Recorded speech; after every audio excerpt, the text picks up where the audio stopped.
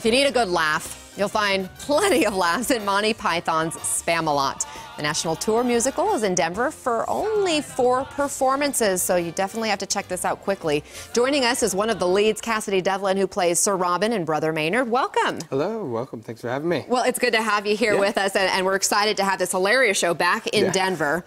What is it about the humor, do you think, that really draws people in and keeps audiences coming back? That's an interesting question. I think when Monty Python first came out in the 70s, it's sort of the Beatles and the Rolling Stones are to music as Monty Python is to humor. It sort of came out of a place when comedy was sort of getting boring, and it's crazy, it's really intelligent, so people from that respect can enjoy it, but at the same time it's silly, it's zany, and sometimes scatological. So there's kind of humor on different levels, because there's a little bit of sort of that slapstick humor, but there's also, like you said, more of a wittiness to it as well. It's a very smart humor, What kind of an audience, or is there a specific person who would really enjoy this? That's a great question. No, it's interesting. Eric Idle, the original Python member who adapted this, did a really good job at making sure that everyone can enjoy it.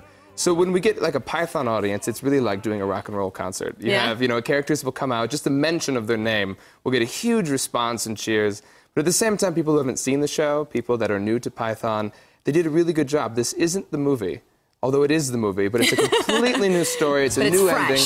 It's fresh, yeah. So we have kids who have never even heard of Monty Python before and can really enjoy the show. And I think it's a testament to some pretty good writing from the Pythons and a pretty good adaptation. Talk about your character specifically. Well, Sir Robin is the bravely bold Sir Robin, which he's actually mostly pretty much a coward. He's probably the most realistic character.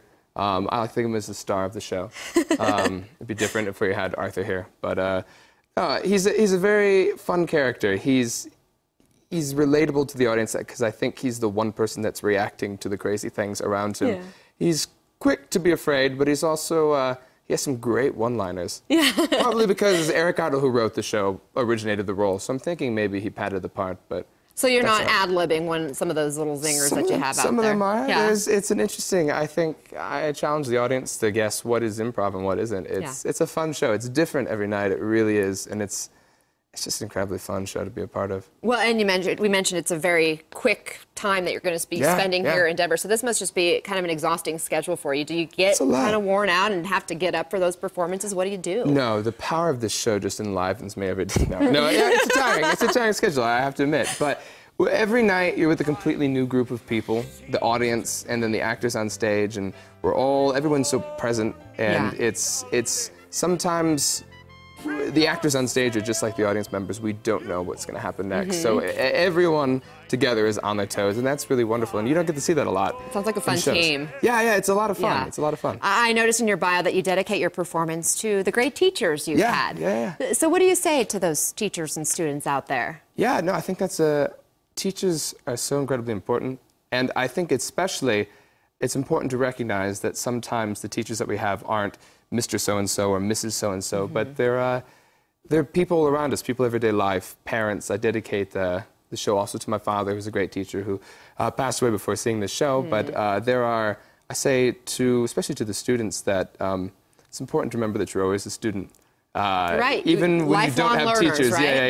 And it's just incredible to listen and to really take everything that has to be said by these teachers. I wouldn't be standing here right now if it wasn't for some wonderful teachers that I had, so thank you very much. Very inspirational. Well, thank you to Kasidy Devlin for coming on in and break a leg tonight. I'll try to. That means good luck, right? In theater speak? Okay, just in case somebody out there didn't get it. Well, again, SPAMALOT playing the Buell Theater through Saturday night only, so 1 performance tonight, a couple tomorrow, and we've posted a link to more information on thedenverchannel.com, so look for that red button.